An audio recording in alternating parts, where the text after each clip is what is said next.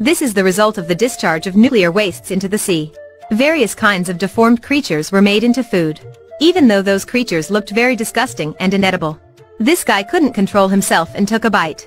I find this disgusting, but I can't help myself. After seeing the teeth, he came up with an idea.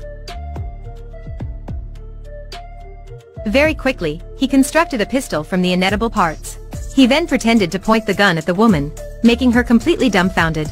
In fact, they were staying in the virtual world. This guy's name is Ted. He's a publicist who feels interested in the latest virtual reality game. And the woman is Allegra, game designer.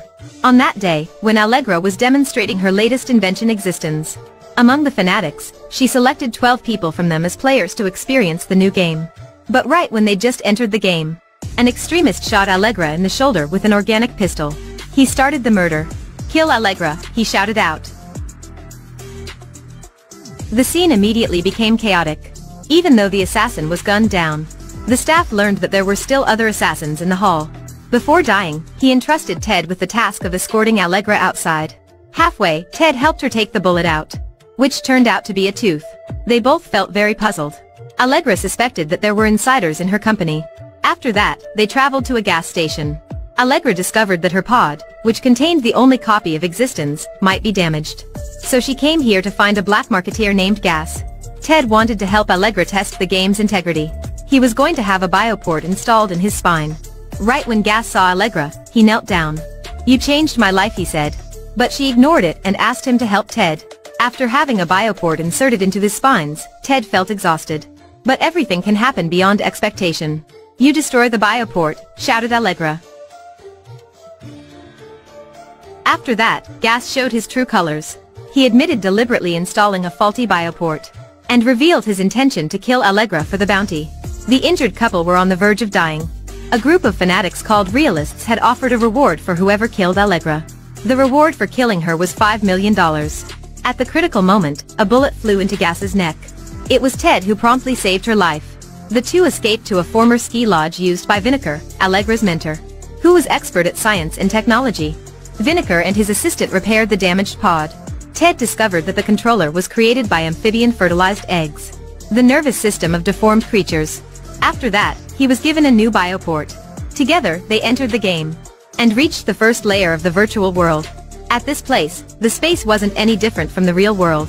Ted found many suspicious things in the game. What precisely is the goal of the game that we're playing now? You have to play the game to find out why we're playing the game. He could only accept his fate and continue. The two met with Darcy Nader, a video game shop owner, who provided them with new micropods. But as soon as it reached the controller, it crawled into their bodies. The couple then entered a deeper layer of the game. They assumed new identities as workers in a game pod factory, where Ted met another worker, Nourish, and was recommended to a Chinese restaurant. "You'd better order their speciality." Ted took Allegra to the restaurant. "We want to order the special dish," which made the people in the restaurant start to doubt. "I feel like I'm disconnected from the real world," he shouted loudly and got out of the game. Allegra kissed and convinced him to return to existence. At the same time, in the virtual world, the special dish was already served. Ted was controlled by the game and shoveled food into his mouth. After that, he created a pistol with the bones and shot the waiter, which made him enraged and took out a knife to kill Ted. Ted shot again and killed the waiter. At this time, they encountered Nourish again. "Excellent. You won this round." It turned out that what had just happened was just an experiment. Nourish then took the two to the back garden, where he revealed his true identity as a realist, and that this fish farm was actually the base where the controller was created. Not long after this, he would destroy both the farm and the controller. Therefore, he wanted the couple to return to cortical systematics. "You've proved that you're the realists." Ted pretended to agree with Nourish. After that, the pair returned to the game store and found Nader, because they doubted that he had sold her identity to the realists, only to know that Nader had been comatose. And the cashier named Hugo Carla, who took over his position, was a realist. "You shouldn't have killed that Chinese waiter," the worker informed them. That Nourish was actually a double agent for cortical systematics, and the waiter was the actual contact. Hearing so, the couple were completely speechless. They returned to the factory and found a diseased pod. Allegra connected it to her bioport, planning to infect the other pods and sabotage the factory. Very quickly, she became ill. Ted cut the umbilical cord But she began to bleed to almost death.